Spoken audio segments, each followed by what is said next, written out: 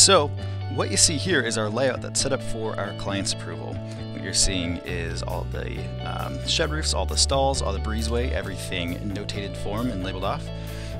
Over here, of course, we've got all of our materials on site for framing, protected and ready to go.